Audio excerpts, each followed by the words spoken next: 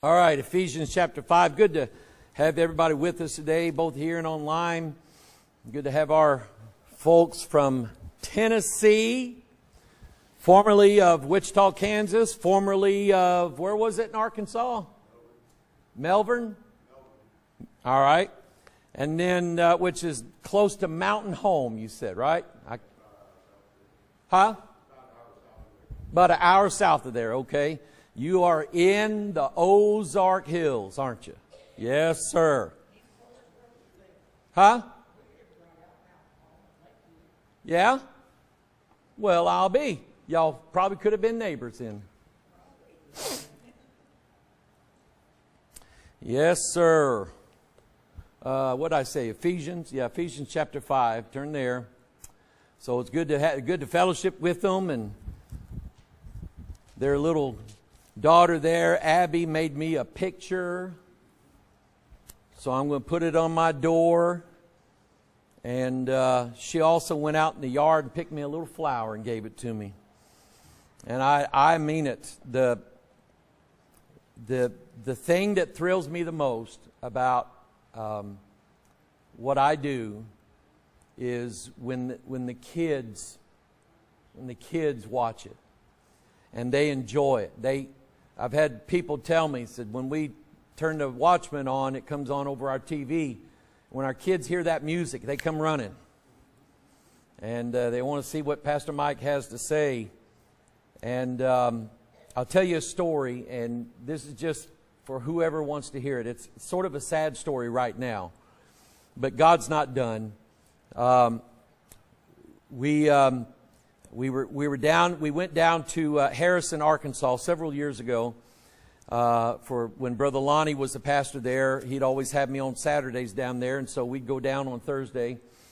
And there's a family that met me there at the door we was coming in, and they said, Pastor Mike, they said, we got somebody with us that's waiting on you, waiting to hear you, waiting to meet you. I said, who is it? They said, it's our daughter.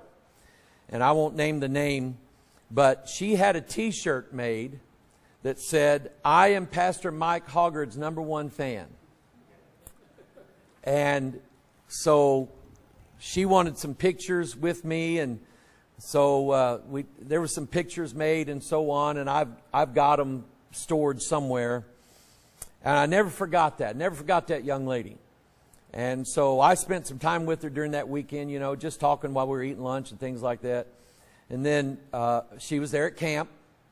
And, every time I was, we'd go down there, she'd be there. And I think at the time, she was probably about 9 or 10 years old, about the age when I got saved. And so every year when we go down to Harrison, there she'd be. And I'd, give her a big hug, and we'd talk a little bit, see how she's doing and everything like that. And sure enough, she'd be at camp. She, when she was a senior in high school, I asked her mom and dad, I said, when is her graduation? And they told me, they gave me the date. And so Lisa and I went down there for her graduation. And a smart young lady, and she had won some kind of scholarship. And I told her, I said, that's a big deal. And we gave her a present and everything like that for graduating. And then we had, after the graduation ceremony, I think we went and got ice cream with her family and everything. And that was it. That was it. She got into college, quit coming to church, didn't see her at camp no more. She wouldn't answer any text I sent her or anything like that.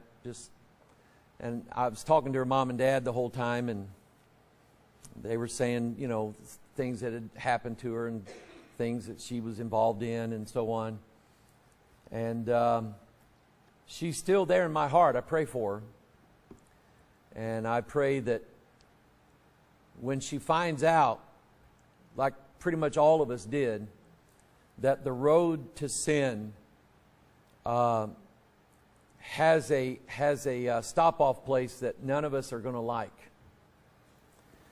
And when she gets to that point, then she'll remember not only what I said, but what Brother Lonnie, what I know he preached to her, what her mom and dad taught her, what she knows to be right.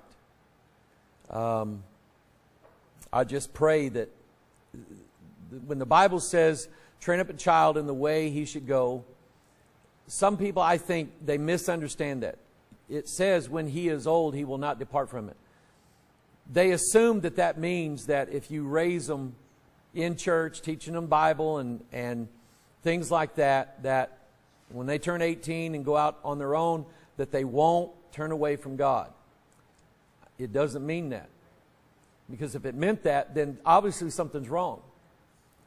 What it says is, when he is old, he will not depart from it. And I believe at some point, God, just like the prodigal son, who left the prodigal son feeding hogs? God did. God is the one who did that. And you just think about that for a while. If God didn't want that young man to feed hogs, he wouldn't have fed hogs. If God wanted that young man to prosper and be blessed, then he would have been blessed. But God had to teach that young boy a lesson. And the Bible says that he came to himself. It's like he spiritually woke up and said, my Father's servants are living better than I'm living right now. And his whole hope was to be able to go back and at least be on the level of his father's servants. He said, Dad, I'll be your slave. But the father, who was watching every day, looking down the road, here he comes. The Bible says he ran and met him. He didn't wait for him to come home. He ran to get him and kissed him, put a ring on his finger and robe on his body and shoes on his feet, had a big feast for him. The older brother got mad and jealous, and, I've been living for you, Dad, all my life, and you never give me no party. And Dad, you don't understand, son. He was dead and now he's alive. He was blind and now he can see. And so that's my hope for this young lady. It's my hope for our son. And so all of you out there who have children that have grown and turned away from the Lord, don't give up. Don't give up. God can turn any one of them around. He turned us around. Amen. All right, Ephesians chapter 5. Let's pick it up in verse 19. Well, we have a whole list of sort of guidelines here to follow. He says, let's see if we back up here. Let's see if we go back to verse 11. Have no fellowship with the unfruitful works of darkness, but rather reprove them. That's what I'm doing right now in the Watchman series called Sightings. I am not fellowshipping with the darkness. And by the way, I saw a video just this afternoon that I probably will feature in the next 2 weeks. It blows my mind. Just how evil looking devils manifest themselves. No wonder people get scared. No wonder people get affrighted. And I'm telling you, there's nothing to be afraid of with them. Greater is he that is in you than he that is in the world. And I know it's a natural reaction for us to be fearful at weird things that happen, and they might catch us off guard, and it might scare us a little bit. But just remember who's inside of you, and they might oppress you, and they will, as God allows them to do it. God allowed Satan to mess with Job and oppress him, thinking that he would turn from God, but it didn't happen. God knew Job better than the devil did. Aren't you glad of that? Say amen. So anyway, then he says, verse 15, see then that you walk circumspectly, not as fools, but as wise, redeeming the time. Be ye not unwise, verse 17. Verse 18, be not drunk with wine, wherein is excess, but be filled with the Spirit. Then verse 19, speaking to yourselves in psalms and hymns and spiritual songs, singing and making melody in your heart to the Lord. Let me ask you a question while I'm thinking about it. Do drunk people sing? Yeah, drunks sing. They usually sing songs a drunkard would sing. They sing bar songs and songs about adultery and songs about drinking and songs about fights they had and everything else. But drunks don't usually sing about the Lord. And this also applies to spiritual drunks as well. When a man or a woman is a spiritual drunk, that means they have a spirit in them that does not understand doctrine, does not understand the Word, does not know who the Lord is. They are not straight on the Bible. They diverge. They walk crookedly. They cannot stay in the way. They're out of the way. And they will always, even in their songs, they will sing false doctrine. They will sing and promote false doctrine. And I'll tell you what, songs have a way of reaching us in a way that sometimes just normal talking doesn't. It's the power of music. And I thank Steve Geltz for reminding me of I told you the 5 parts of music, and he reminded me what the 5th one was. The first one is melody, and that's what it says, singing and making melody in your hearts unto the Lord. The second part is harmony. Harmony always goes along with the melody. And if the harmony is dissonant, in other words, if the harmony is off, it makes the melody sour to hear. We can't handle listening to it. Okay? So melody, harmony,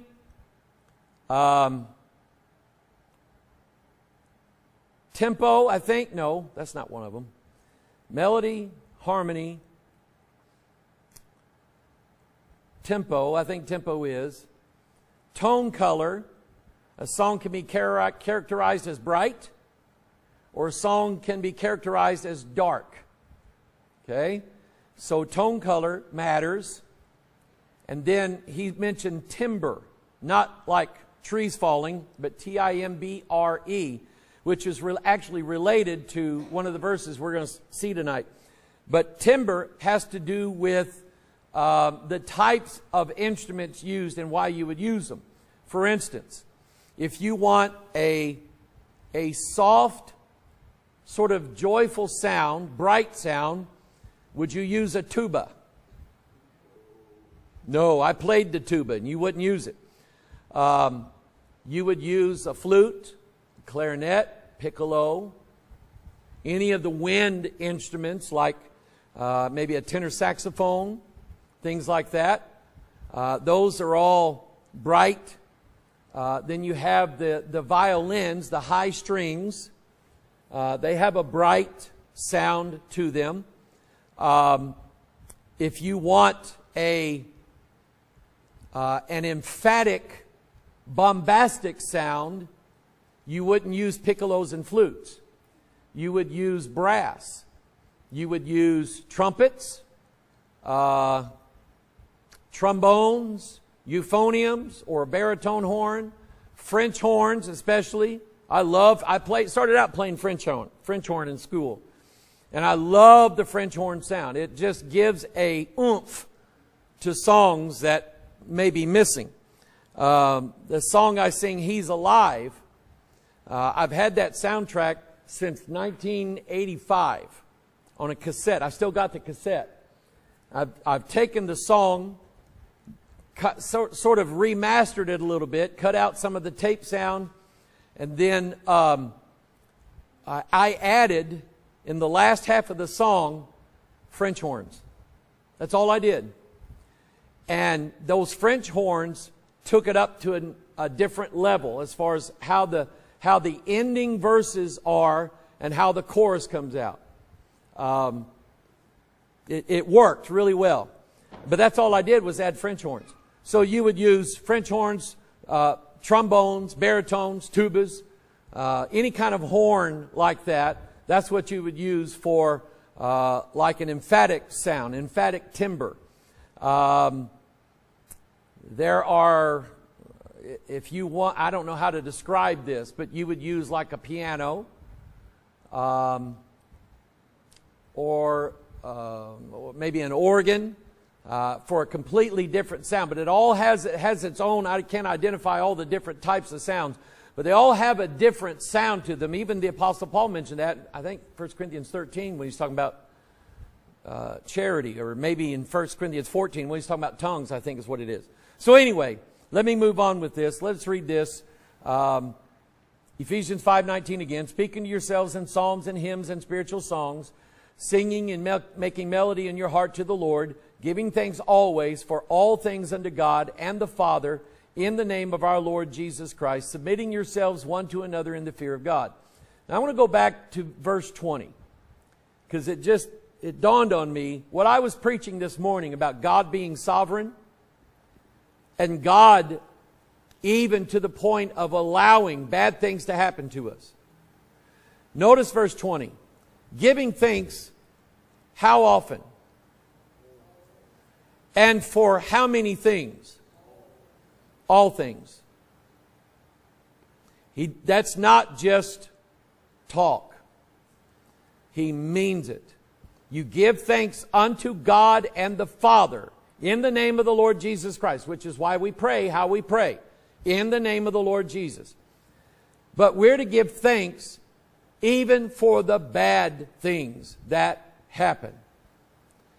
They are done by a loving God who loves you so much that He allowed His sinless, perfect Son, only begotten Son, to suffer, be tormented, and die on the cross. If you ever doubt God's love for you, remind yourself of Jesus and John 3:16.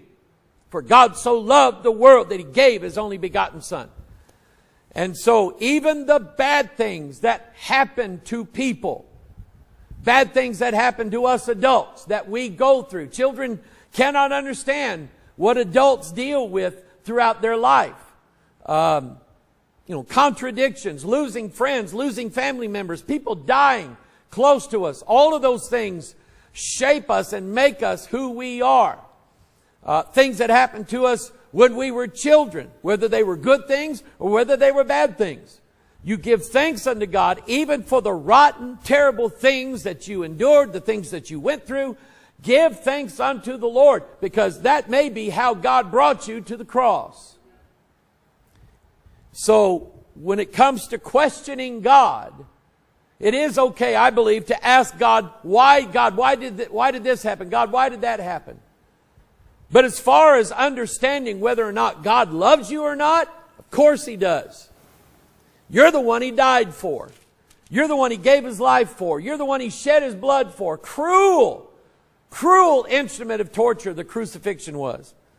So anyway, submitting yourselves one to another in the fear of God. Let's pray. Father, we ask your blessings now upon your word, and teach us great things, we pray in Jesus' name, and amen. We went through last week what a psalm was. Let me very quickly, a sacred poem or song, especially one expressing praise and thanksgiving. It comes to us, Old English word. It comes to us from a Latin word, psalmus. Greek word, psalmos, meaning song sung to a harp. That's from the scriptures as well. Originally, it meant a performance on a stringed instrument or plucking of the harp, and so on. Turn to Psalm 81. I spent a lot of time talking about music last Sunday night. I don't think I got into all the scriptures, though. Turn to Psalm 81. I may have, but I don't think I spent enough time on them.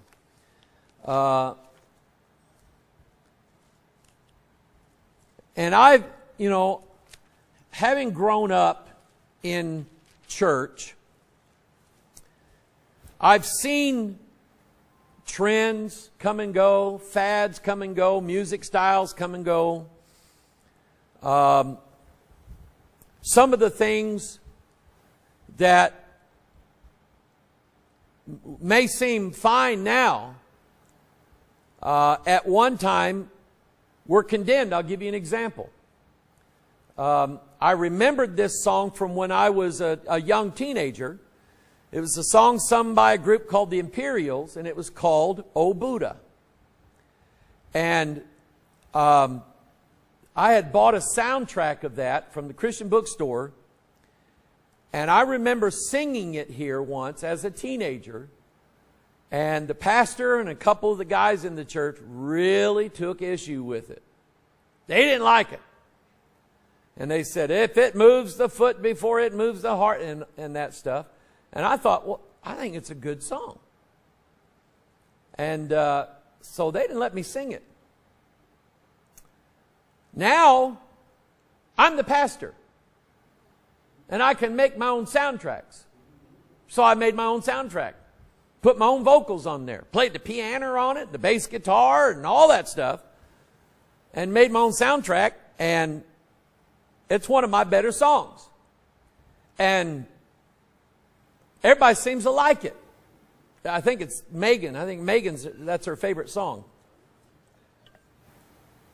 The song I sang this morning. Back when I was young, we had a pastor who would have frowned on that with a great big frown. Frown to hang all the way down to his belly.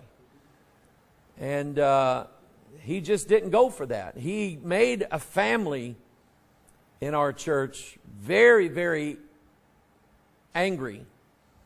He was so tightly wound, and I would say legalistic. There was a couple of young ladies that came here back then, and they were in high school, then they went to college, and one of them found a boyfriend, a Christian boyfriend at college. I think they went to Mizzou.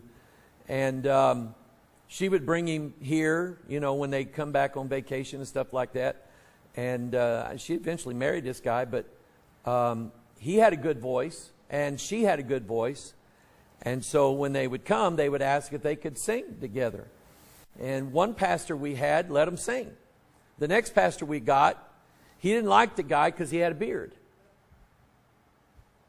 This is 1977. Okay? And he was from a group of churches that the only men that grow beards are hippies. That was his thinking.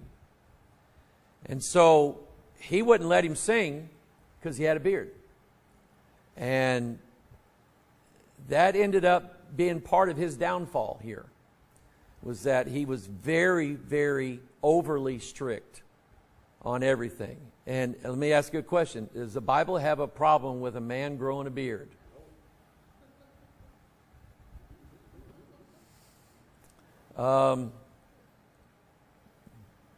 It doesn't. It's not there. And so I've learned that some of the things that I heard were sins were not sins. That's why I get so picky about it. But anyway, Psalm 81, look at verse 1. And to think that there would be drums used in a song, that was a no-no. So, sing aloud unto God our strength. Make a joyful noise unto the God of Jacob. Now, I think God's music, for the most part, should be joyful in some way, shape, or form. We certainly would not ever sing a song that the lyrics and the tone of it left people in hopelessness. Where we would sing a song maybe about Jesus dying on the cross and then leaving it there. And not explaining the great salvation that comes from that. Singing a lament, as it were, that Christ had to be murdered and His blood spilled everywhere, and that's the end of the song. I think we ought to sing it out and tell the good news. Amen? Make a joyful noise unto the God of Jacob. Verse 2, take a psalm. Take a psalm. So we got the book of Psalms here. We got words. And bring hither the timbrel. Notice you have the word timber in timbrel. Take off the L, and you have that fifth part of music that I couldn't remember last week. Timber. And that is when you have a tambourine in your hand, and the sound that a tambourine makes when you're keeping it in rhythm with the song, does it make a lamenting sound or a joyful sound? Joyful. It's a high ring, okay? And that is pleasing to us. I like to when I'm maybe working on a soundtrack, go through verse 1 with not so many instruments, sing the chorus, and then when I maybe get into verse 2, add a tambourine on that off rhythm, ting, ting, ting, like that, and then hit it for the chorus, chicka, chicka, chicka, chicka, chicka, chicka, chicka, like that. Okay, it adds to the song. It brings it. You know, you're building something up here when you're singing and when you're playing, and you're building up to the end. And the end is where the joy should be found. And so right here you have percussion instruments. They do not make a certain sound. In other words, there are not B-flat tambourines and A-flat tambourines and the key of F tambourines. They don't come in keys. They are just little bitty bells ringing together, touching one another and making a real bright metallic sound. So you have, and they keep the rhythm, either on the on beat, 1, 2, 3, 4, 1, 2, 3, 4, or on the off beat, 1, 2, 3, 4, like that. Either way you do it, it's going to add to the song, and it helps keep the rhythm of the song. Every song's got to have a rhythm. Trust me. I looked up hymns on Wikipedia today. Now, the word hymn actually goes back thousands of years. Hymns were always sung to any kind of god. The Greeks had hymns to their gods. The Romans had hymns to their gods. Believe it or not, the people of India, the Hindus, they have hymns that are written in their literature that goes back 1,000 to 2,000 years before Christ. And I listened, they had an example on the Wikipedia website, and I listened to it, and it was the awfulest thing I've ever heard in my life. It was, number one, it was in Sanskrit, which they believe is a holy language. And this guy was singing it, and it was 2 notes. This guy would go, and it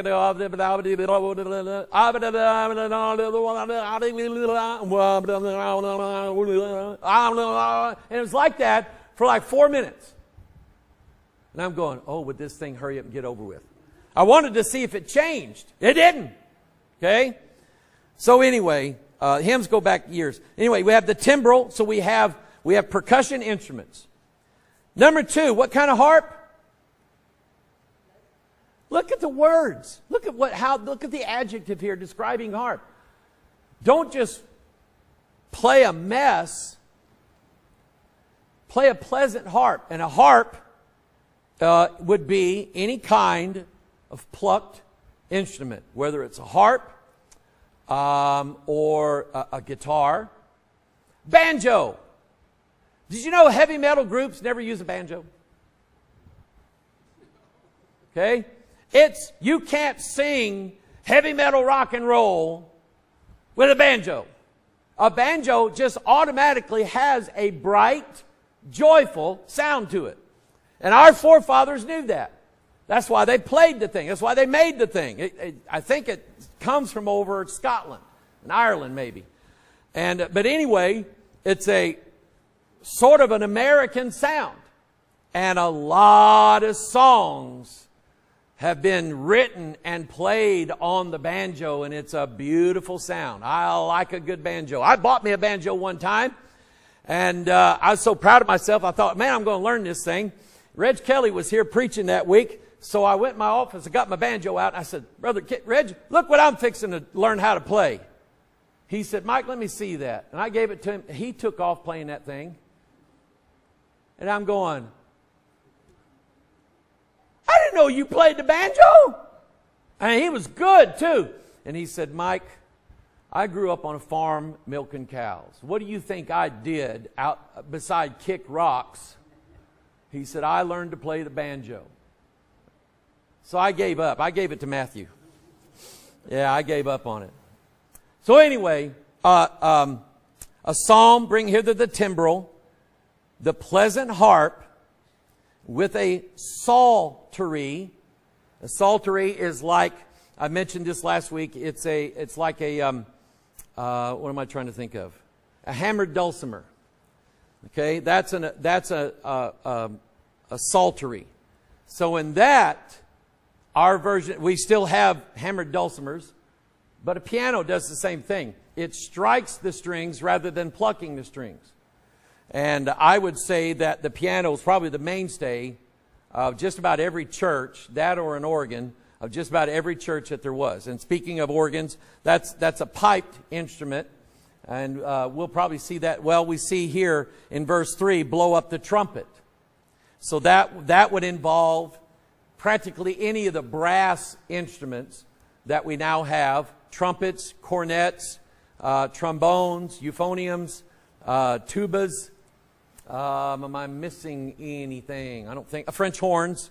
Blow up the trumpet in the new moon and in the time appointed on our solemn feast day. For this was a statute for Israel and a law of the God of Jacob. Now, turn to Psalm 95.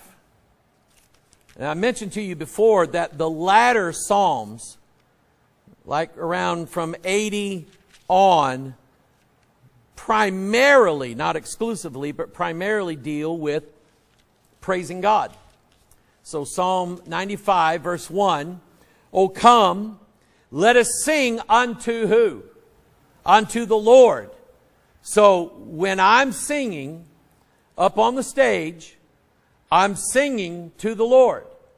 I'm making melody. If you like it, that's wonderful. If I make mistakes, that's on me.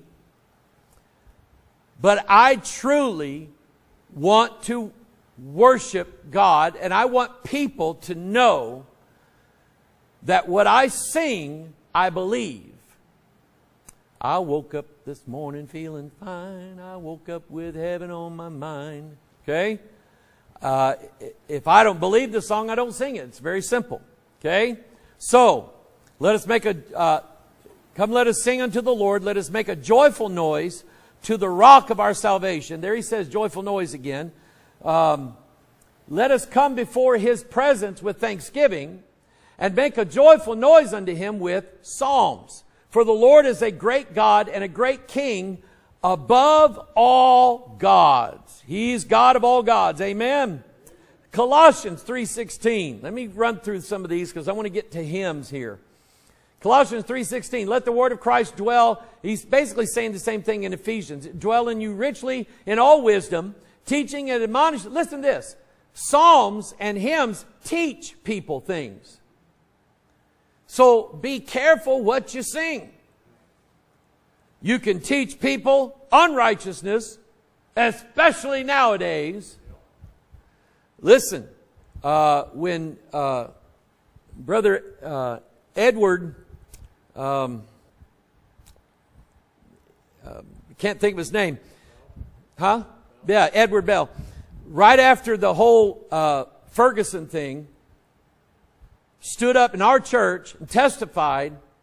He said, Mike, it's the music that's teaching our children in the black community. It's the music that's teaching them to hate white people, to hate cops, to hate any kind of authority, to rebel against it, to even to kill if necessary, and teaching them some of the most vile, disgusting things on how to treat women, teaching them gangster themes, teaching them all of these things. And these people are elevated, who sing this music, this rap stuff, and hip-hop, are elevated above, almost to the point of being a god. They think they can get by with anything. How many rap singers are in prison right now? Because they lived what they sang. They were not making it up. But they're teaching it. You've got little children listening to that kind of junk going into their minds from a young age. So, music has the ability to teach people. And we should teach them doctrine. What was that? Yeah, Colossians 3. teaching and admonishing one another in psalms and hymns and spiritual songs, singing with grace in your hearts to the Lord. If you got grace in your hearts, then you can sing it. Amen. James chapter 5 verse 13 said, is any among you afflicted? Let him pray. Is any merry? Let him sing psalms. And there's nothing that I like to do better than when I'm feeling good, I want to sing. I want to sing the old gospel songs. Now, let's change over to hymns. Singing and making melody in your heart. Psalms, hymns, and spiritual songs. What is a hymn? A hymn, one of the sources I have, I couldn't find it, I couldn't remember where I got it from, was used in the Septuagint to translate several Hebrew words meaning a song praising God. Let me explain what the Septuagint is. The Septuagint is the Old Testament translated into Greek. It's called, in notation, it's LXX. It's called the 70. And there were 70 Jewish scholars that took the Old Testament and translated it into Greek. I don't remember how long. It's been a long time ago, thousands of years or whatever. But when they saw certain words in Hebrew, they translated them in Greek to the word hymnos. And it meant a song praising God. Is that rain? Yeah. Webster said a hymn basically means to sing in praise or adoration. And like I said, you can go back and look at, historically, even the pagan religions sang hymns to their god or to the gods. They usually would express things that they knew about their god or things that they believed about their god. Some of the myths and some of the fables and stories that were told by the religious crowd, somebody would put them to song and they would sing these songs in these pagan temples. So the word hymn is not necessarily tied down to Christianity. However, in this day and age, primarily a hymn is going to be a Christian hymn of some kind. Now, some of those songs should not be sung in a Bible-believing church. For example, we don't sing Ave Maria. Why don't we? That's Hail Mary, full of grace, the Lord is with thee.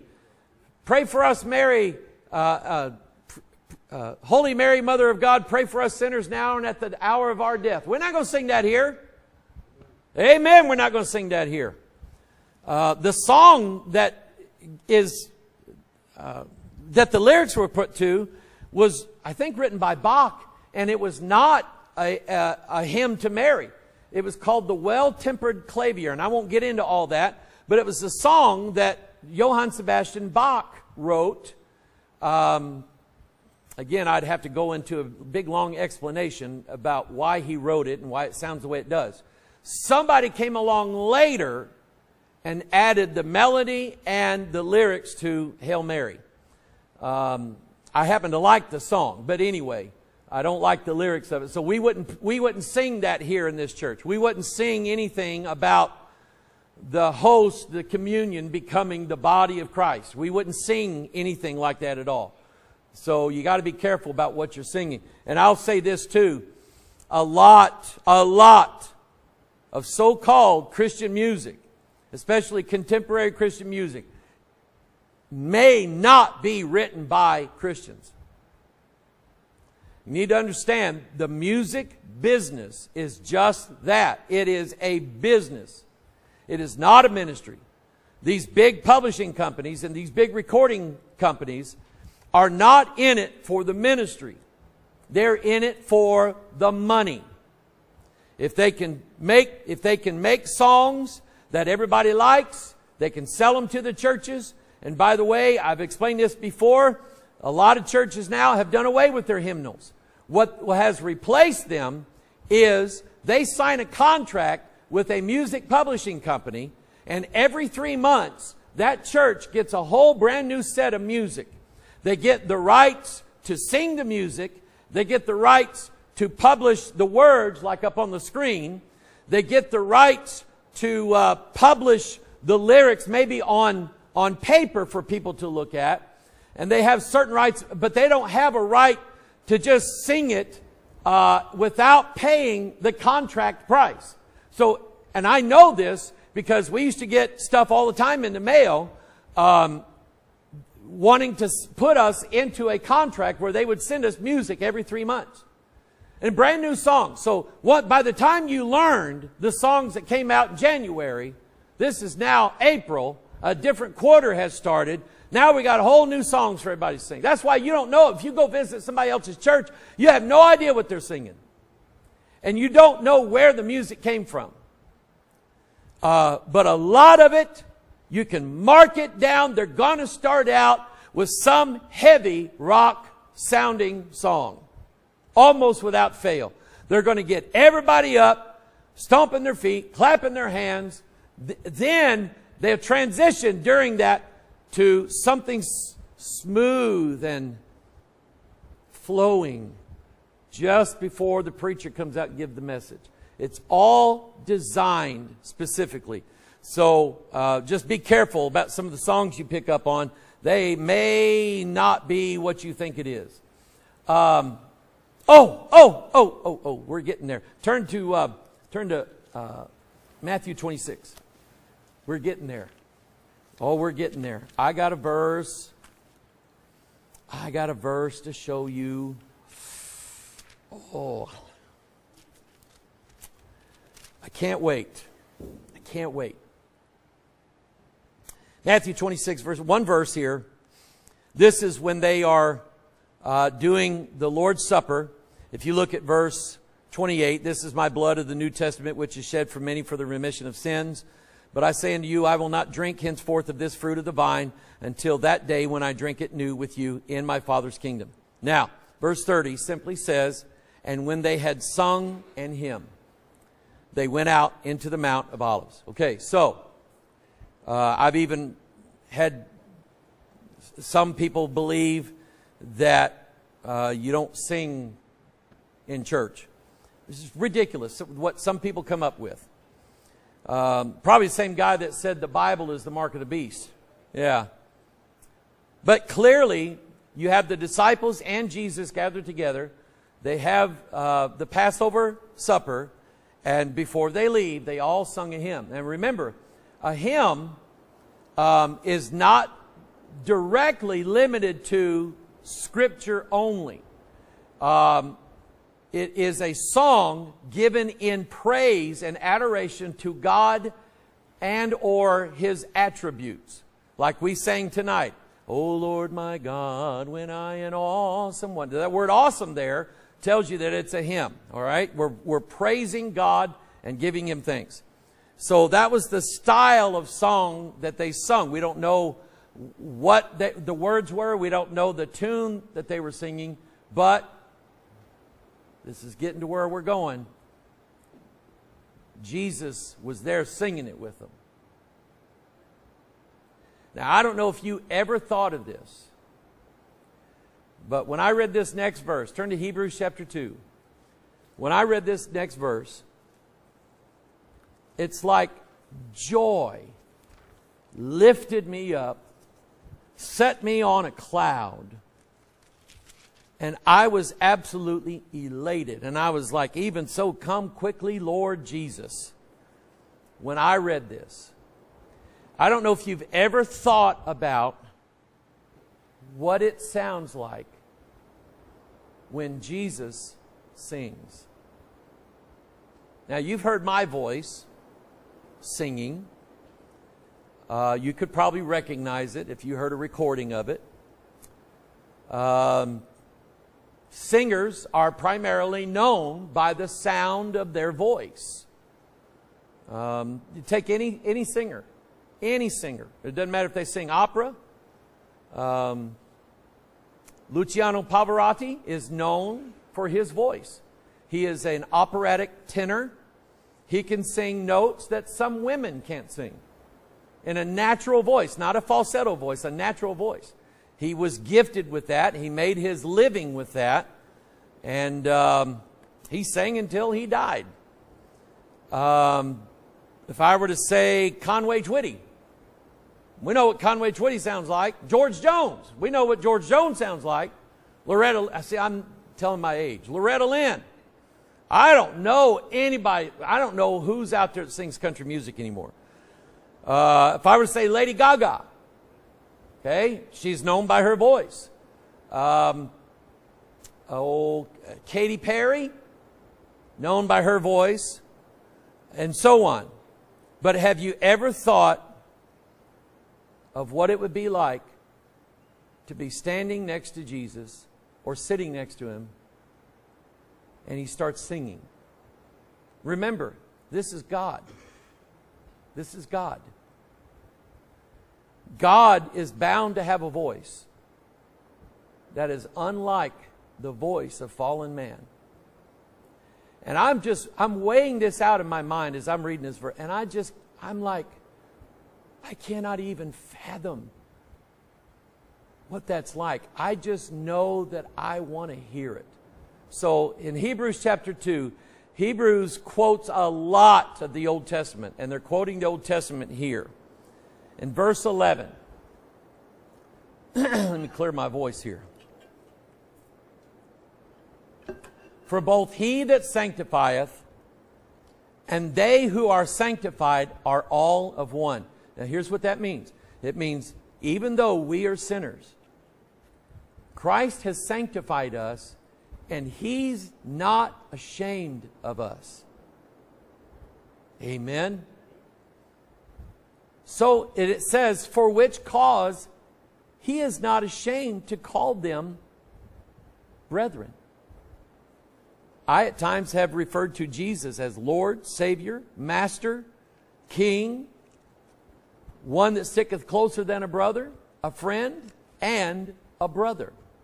And that's biblical. Christ considers us his brethren. Okay? So that means Christ is our brother because we are born of God. The new man in us is born of God. So verse 12, saying, and they're quoting from the Old Testament, I will declare thy name unto my brethren. In the midst of the church will I sing praise unto thee. And I did. When I read that, I had a bigger smile on my face than I got right now. I was elated at that. I had never really paid attention to that before. And I had some people, when we would go to Fargo, it was a lady and her adult daughter. They asked me one time, they said, you said one time that you can't wait to hear Jesus sing. What verse was that? And I could not remember it to save my life. And finally I found it one day. And I hope I never forget it. That Jesus, one of these days, we're going to hear him sing. Surrounded by us. In the midst of the church will I sing praise unto thee. That's Jesus saying that. And again, Jesus says, I will put my trust in him. And again, behold, I and the children which God hath given me. Whew. Number one, I am both honored, blessed, and humbled by the fact that Jesus is not ashamed to call me brother. That right there is enough to convince me, Mike, keep marching on. Number two, I can't wait to hear Jesus sing. Because apparently he's going to. When we all get up there, Sister Betty, Jesus is going to stand in the midst of his congregation, his church, his people. And he's going to start singing. Ooh.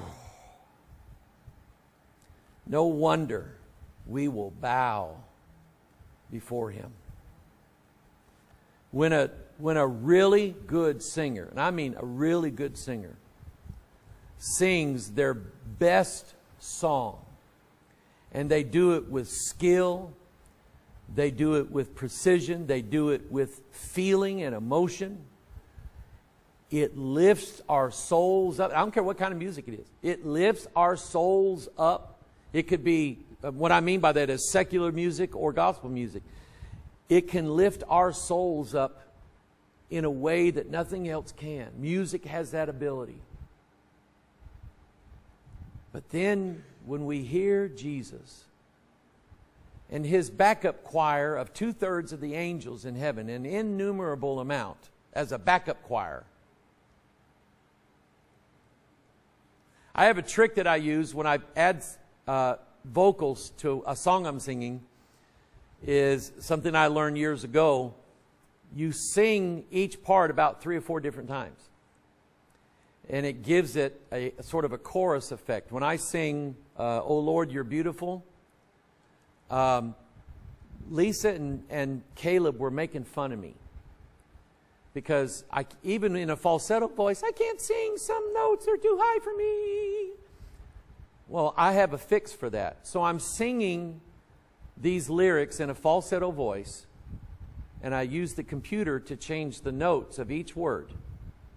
Okay? And I did that. I sang each part like 4 times. And they were laughing at me. They could hear me in there singing into a microphone. No music or nothing. I have earphones on. So they come in laughing. I said, "You just hang on a second." And I did what I did. It took me about an hour to do it. And when I finally got done, I said, "Now come in here and listen." And I said, "It sounds like I have a 20-piece chorus behind me of women and men because of the software that I was using. It's a trick I have." Okay, so I can make myself into a choir if I want to. But Jesus is going to sing with His backup, the angels. Okay, capital A, the angels. Jesus and the angels, that's His group. And we're going to get to hear that. That excites me enough to where I want to go. I've seen the cathedrals twice, years ago, back when they were singing, and enjoyed the concert both times. The only concert I'm interested in hearing now is that one. Amen? Let's stand to our feet.